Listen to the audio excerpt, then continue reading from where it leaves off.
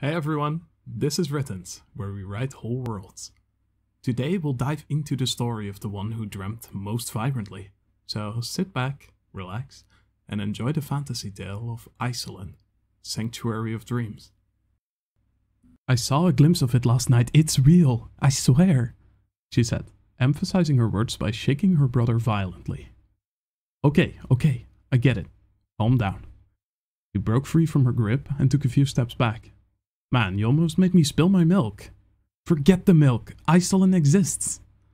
Almost shouting in excitement, she restlessly balled the sleeves of her nightgown up in her fists. I saw the silver clouds. Bria. Her brother put his free hand on her shoulder. It's just a dream, you're not a kid anymore. Go get ready for the sermon. Sermon? Wait, no, you don't understand. Bria, he said authoritatively. Dawn is almost over. Go get ready. She shot her brother a furious glare, before turning around and stomping back up the ladder leading to the attic. I'll show him, she mumbled as she aggressively combed her hair and started gathering her things. As she walked towards her wardrobe, a familiar, ornate tome in her bookcase caught her attention. The spine read, Myths and Legends, Volume 4, Fables of a Forgotten World. Her fingers gently touched the worn-out cover as she withdrew it from the shelf and placed it on her desk. The book immediately fell open to the pages she had read hundreds, if not thousands, of times already. Aesolan, the Dreamer's Sanctuary. These words written in bold surrounded the top of an illustration so breathtaking. Brindyr had spent many hours staring at its endless detail. A beautiful castle, beset by whitewashed stone walls, stood in absolute defiance of all laws of nature. Built upon an enormous chunk of rock, it floated right above the surface of the clouds, where the sun and the moon could watch over it and protect it from those who walked the lands below in reverence. Brindyr could not stop herself from skimming the pages, so worn by her touch that they barely held onto the leather. Reading of the castle that only appears to those who dream most vibrantly, and even amongst them, only a few people in history claim to have entered its gilded halls.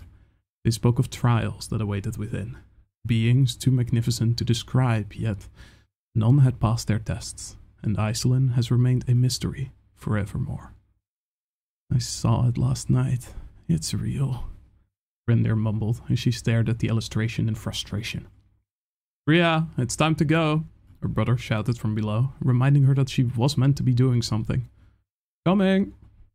Unable to focus for the entire day, she kept thinking about the clouds of which she had dreamt, waiting impatiently to be allowed to go back to sleep. Huh? Leaving already? It's not even dark yet, her brother called after her as she shot up the ladder. Yes, good night. With a soft thud, she closed the hatch of her attic and walked over to the gas lamp to extinguish it. Within seconds, she was ready for bed and forcefully closed her eyes. After 5 minutes of lying entirely still, her eyes shot open as she groaned in frustration. Let me sleep, she mumbled to herself. Please. After a few hours of tossing and turning, as she got progressively more frustrated at her inability to sleep, she managed to tire herself out enough to enter her own world of dreams. Consciousness slowly drifting, the endless expanse of colors, shapes, and figments started to coalesce into a bed of clouds. By the time she noticed where she was, a strong gust of wind almost knocked her off the precipice she was standing on. Adrenaline coursed through her veins as she stumbled backwards, realizing how high up she was. Wait, she said as she brushed her hair out of her face and quickly got back up. She grabbed onto the ledge behind her and pulled herself up to the highest point she could see. With one mighty pull, she threw her legs over the edge and quickly stood up. Aesolan, she gasped as she tightly balled her hands into fists. Off in the distance, a large rock floated above the clouds, carrying a magnificent white castle. Holding it in place were several enormous chains, each extending a different direction, one of which was attached to the rock she was standing on. Her heart almost stopped when she saw that, as her blood pumped through her ears. Am I really doing this? Is this real? She thought to herself as she looked at the chain. If I fall... Trying not to look at the clouds, her vision drifted back up to the castle, which gave her courage. Without another second of hesitation, she hopped off the rock and landed firmly on the metal link. She could see the clouds through the opening in the chain, so she quickly ran over to the next link and grabbed onto it. Just you wait, all of you. I'll prove everyone wrong. She grit her teeth as she headed up the long path towards Aesolan, a resolve fueled by one single thought. Better hit me with all you got, Aesolan, because I'm not leaving empty-handed. The climb up to the floating rock that made up the foundation of Aesolan got progressively more difficult, as the chain led her higher and higher. Come on! Using the last of her strength, Brindyr pulled her body up to the edge of the rock, hanging just slightly above the final link of the chain she had climbed. When she felt solid earth beneath her, she collapsed, drawing ragged breaths. The sky above her was so perfectly blue that she found no focus. Forcing herself to look away from the burning sun, she tilted her head backwards to take in the scenery directly above her. From her upside-down position, she saw the enormous white walls that surrounded Aesolan, now so close that she could almost touch them. Drawing newfound energy from this, she rolled over and quickly scurried to her feet, almost losing her balance to vertigo as she once again remembered just how high up she was. She quickly grabbed onto the rock wall and began climbing up to where the walls were. You're nothing compared to that chain. Emphasizing her words by pulling herself up, she ignored the burning pain in her arms and forcefully steadied them as they shook violently, allowing her to reach the castle level within minutes. When the climb was over, her arms were so numb she could not lift them above her shoulders anymore. This was of little interest to her, however, as she now stood face to face with the castle which she had wanted to visit since she was old enough to read. Now where's the gate? She said as she looked from left to right. Really? Not even a hint? Why didn't I look for one before? Whatever. Deciding not to linger on her mistake, she arbitrarily decided to turn right and followed the edge of the wall. Various towers of different shapes and sizes decorated the exterior, but none indicated any sort of opening. Even if her arms still had the strength, the walls did not offer any protrusion for her to climb on, forcing her to take the long way around. After walking for what felt like an hour, she finally saw what she was looking for. There you are, she said quietly as a paved road popped into vision after she turned the bend. It seemed to lead all the way to the edge of the floating rock, meaning there had to be an entrance nearby. Deftly hopping down the uneven landscape, she quickly made her way to the road, eagerly following it in the direction it came from, until she suddenly stopped. Are you kidding me? She said as she looked at the heavy, reinforced metal gate, which was lowered, barring her from entry. Rapidly approaching, she could see the courtyard through the grating. Aspen-leaved ivy grew around the gate on the other side, contouring the image of 4 marble fountains that flanked the large entryway of the castle which lay beyond.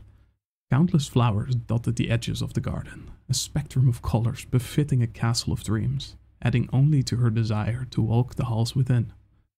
Open! Bare yourself! Reveal! Unhinge? Lamenting her limited vocabulary, she grabbed the iron bars of the gate and tried to lift it, when a sourceless voice rang out. Contested within, a visitor seeks passage.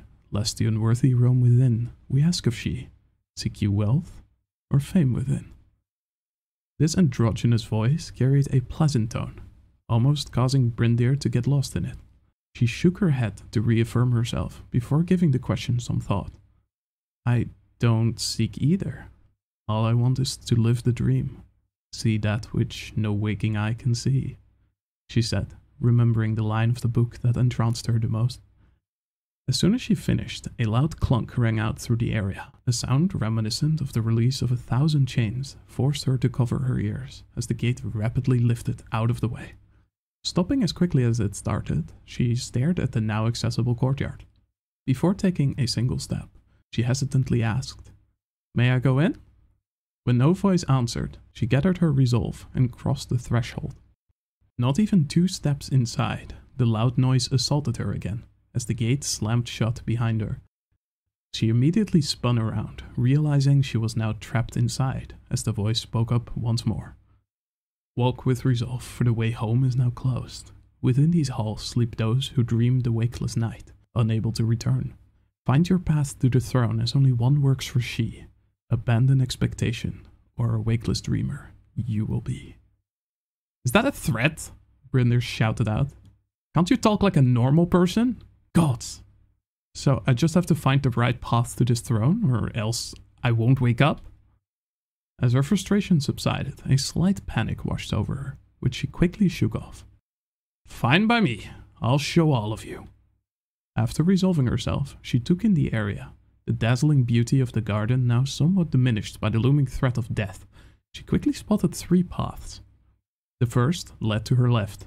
A solid-looking wooden door seemed to grant entry to the interior of the wall, which she had just followed. On the far end of the garden, she saw a staircase leading up to an overpass that connected to a balcony further into the castle. And in front of her stood the incredible double doors that made up the main entry of Aesolan. She mumbled to herself, taking a few steps into the garden to get a better view of her options. People that like shitty rhymes usually go for symbolism. Walls? Protection? Safety? No, that's too obvious. She walked through the garden to look at the staircase. So one leads up, one goes back, and one goes forward. Rubbing her temples, she took a few steps back to the main entrance. Can't imagine the throne room being connected to the walls. And the voice tried to scare me away from the main door by telling me the ones who failed sleep there. Oh. Realizing something, she walked up to the large doors, and without a second of hesitation, pushed them open. Contrary to her expectations, they moved very lightly, slamming against the walls through only a tiny bit of force. As she confidently stepped inside, the voice returned. The will to face danger and step in headfirst becomes of she. We wonder, how did she know? I didn't, Brindyr said loudly. I'm just not going to let someone tell me what I can and can't do in my own dream. I'll decide that myself. The voice laughed quietly, fading away as it did, until all she was left with was silence. Alright, throne room, she mumbled as she took in the hall. A gilded staircase spiraled to a balcony on the second floor, from which you could see 2 hallways stretch out. On the ground floor there were a multitude of doors, but they were of little interest to her.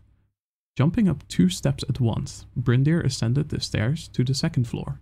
Looking between the 2 hallways, one of them had an entryway so beautiful it caused her to pause. Chiseled down to the finest detail, a winged horse reared proudly. Its wings followed the curve of the door elegantly, splitting into 2. Extending from its feathered wings, a dark type of ivy grew along the trellis beset on either side of the opening, weaving itself through the tips of the wings. Expectantly turning around, she noticed that the other doorway was completely bare and simple. Alright, I'm supposed to pick this simple one here to show humility or something, right? She said as she walked towards the statue of the winged horse. Well, I'm not humble. After crossing the threshold, she followed a curved hallway, ignoring the many doors set into it until she came upon a larger room. Decorated with a burgundy carpet, the eastern side led out to a balcony from which you could see the endless cloudscape. A variety of couches, chairs, and miscellaneous furniture lined the western wall, but what really stood out to her was a single chair, messily placed off-center in the room, upon which an old-looking lady sat. Dressed in fineries, her wrinkled face smirked at Brindyr as she entered the room. Living through our sleep, each breath we draw resumes us. In this room we cannot die. As she spoke, the doors behind Brindyr slammed shut. Turning around, she noticed the writing on the back of the door, which said, "When 2 enter, only 1 may leave." The old lady's smile bared her yellow teeth as she said, "May eternal life consume us." When 2 enter, only 1 may leave? Brindyr mumbled as she read the words on the back of the door, completely ignoring the old lady behind her. Yes, in this room we cannot die. Right, bye, Brindyr said, interrupting her, and walked straight past her to the door across from the entrance, which opened up without any resistance. Before stepping through the opening, she shouted to the castle itself, "Nice try, but I won't fall for your misdirection." After slamming the door shut behind her, she walked through a connecting hallway out onto an overpass that showed the inner courtyard from above. Expecting the same level of decadence as the entry courtyard, she hung over the edge of the balcony to take a better look. Rather than the luscious, multicolored flora that made up the entrance, her eyes were met with the decaying remains of what once were plants. Rotting organic matter peeled from the same white walls that made up the entirety of the structure, giving the inner yard a dreary ambience.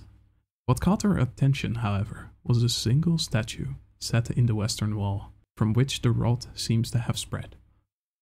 "That's just in bad taste," she mumbled as she took in the helmetless, faceless knight's appearance, holding what appeared to be decapitated heads of the enemies it had slain. Noticing a plaque at the base of the statue, Brindyr squinted, but could not read what was on it.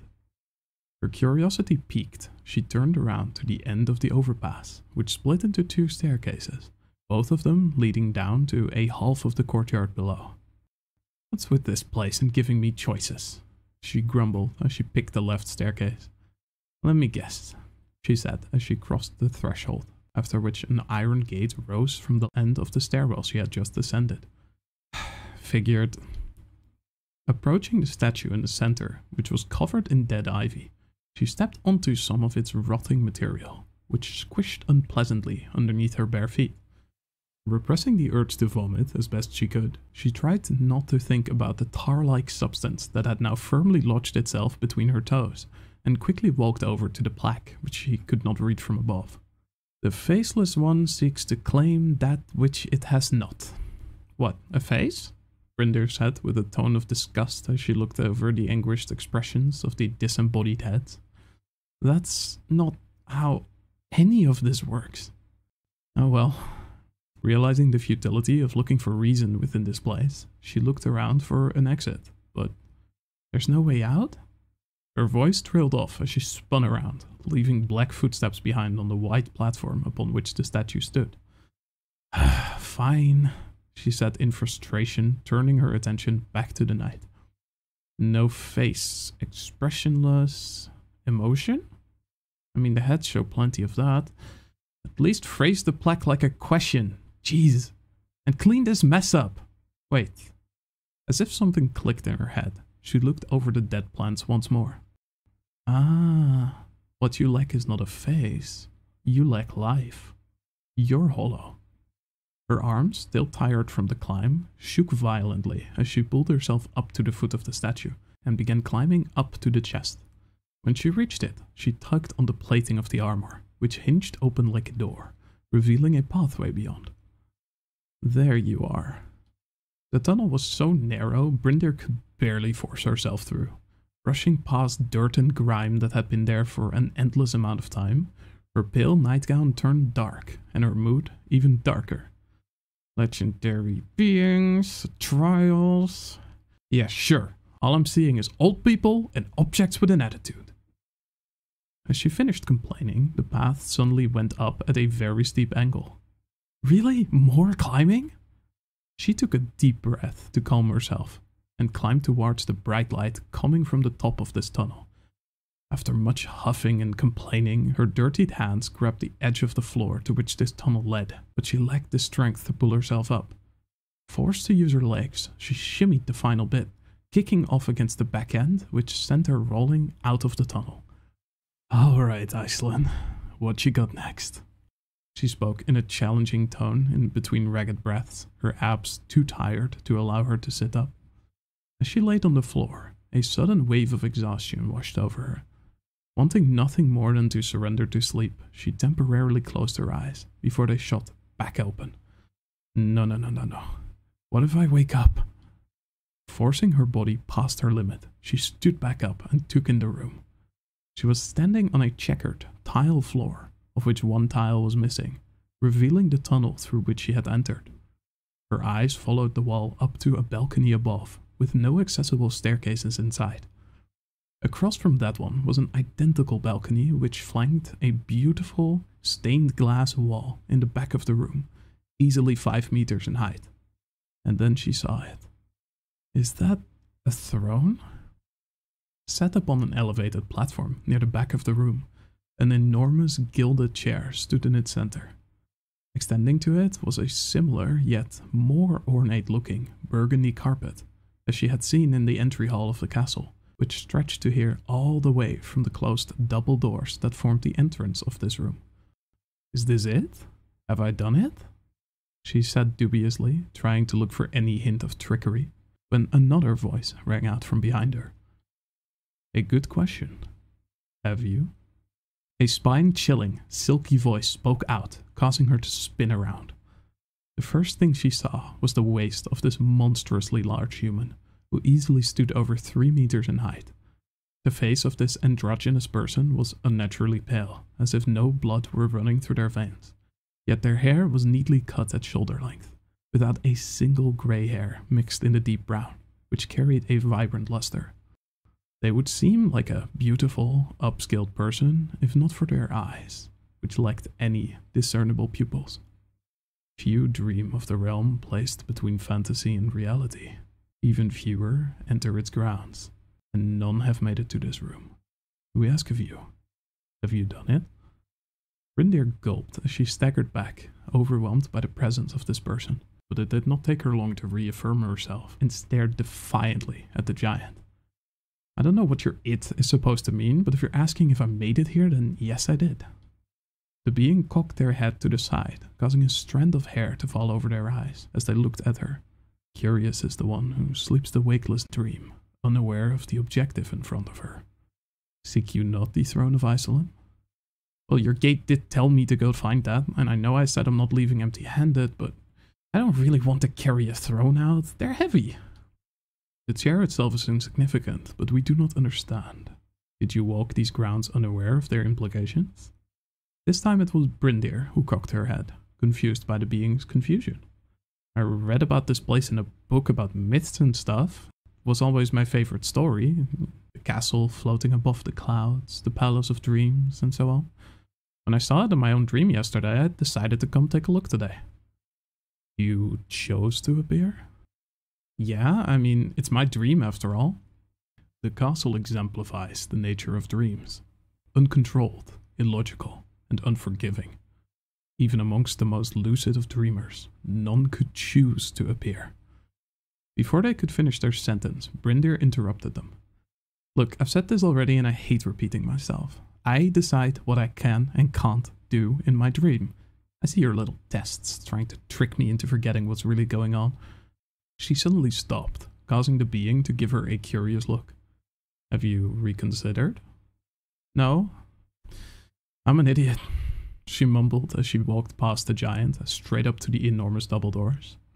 Using all of her remaining strength, she pulled at them, but they did not budge, so she gave the being a frustrated look. Care to help me, or is that big body just for show? Taken aback by her irreverence, the being slowly walked to the door and pulled it open for her. When she stepped through, they asked, "Where are you going?" "Follow me if you want, I'm just proving my point," she said without looking back. The odd pair made their way through the hall that lay beyond, toward a door set in the right wall. No wonder, she mumbled with a hint of frustration. "Hallway," she said imperatively before she opened the door, revealing a hallway beyond. She walked up to the first door on her right and said, "Bedroom." "What are you?" The being started, but Brindyr interrupted them once again. No wonder everything was so surprising and magical. Her frustration turned to slight anger as she stormed into the bedroom and grabbed a wooden chair from near the window. "You want me to find the throne? Here." She shoved the plain wooden chair into the center of the room and sat down on it. The moment she did, the being knelt at her feet, their beautiful dark uniform flowing around them as they lowered their head and spoke in a gentle voice. "Aesolan has a queen once again." "I'm actually stupid," Brindyr said as she sank her face into her hands. "Every single room, everything, creature, being, whatever, it's all been exactly what I wanted from this place. Of course the throne of a dream would be where the ruler sits. My queen through the... Yeah, no, spare me the speech. Instead answer me this. Is this really Aesolan?" Raising their head slightly, the pupilless eyes looked directly at hers, and they spoke in a calm voice. "You're dreaming, are you not? Or are you awake? Are you awake? Bria?" The scenery faded as her brother's voice interrupted her sleep. When she opened her eyes, she felt more tired than she ever had in her life, and a heavy wave of frustration washed over her. Tears of annoyance at the revelation that all of that was simply just another dream trickled down her face as she saw her brother look at her with a worried expression. "What?" She snapped at him in anger, but he simply gave her a hug. "What are you doing? What happened?" "I'm so glad you're okay," he said, tears rolling down his face. "What do you mean?" she asked cautiously, feeling her brother freeze up in her arms. "Rhea, you've been sleeping for a week." His gentle voice reached her ears, but she could not process his words. A week?" she muttered, but her brother suddenly let go and got up. "Stay here. Don't move yet. I'm getting the doctor." Before she could say anything, he had opened the hatch and climbed down the stairs of the attic. Overwhelmed by the rapid change of events, Brindyr tried lifting her arms, but they were too heavy, as if she'd been climbing for a whole day.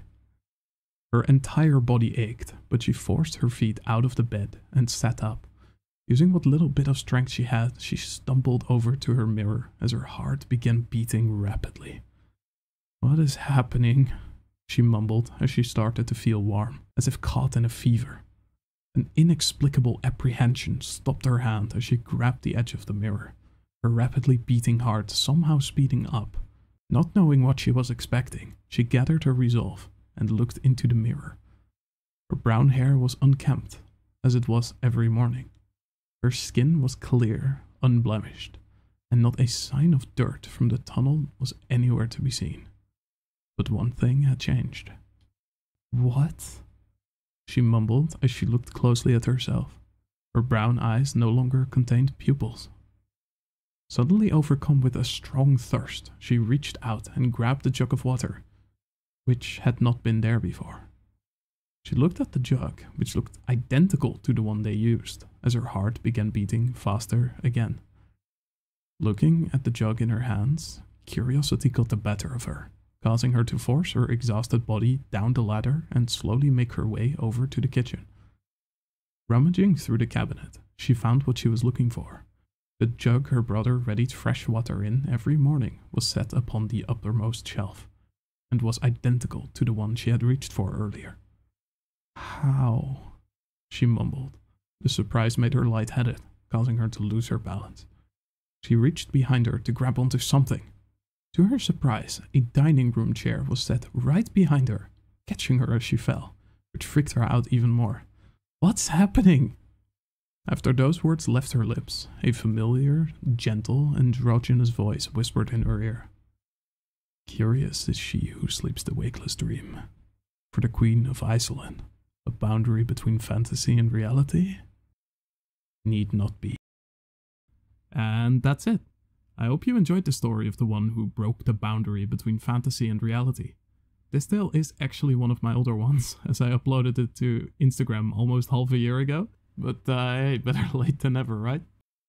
All of the stories you'll find here are part of the world of Amirna, home to the various cultures, races, conflicts and factions, which I'll gladly get into with you over time. This world will play host to the stories, TTRPGs, and lore videos I'll do, so subscribe if you want to keep up with that, or if you want to be a part of that, come join our Discord linked below.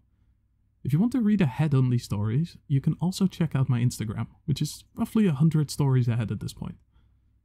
Alright, I've blubbered enough.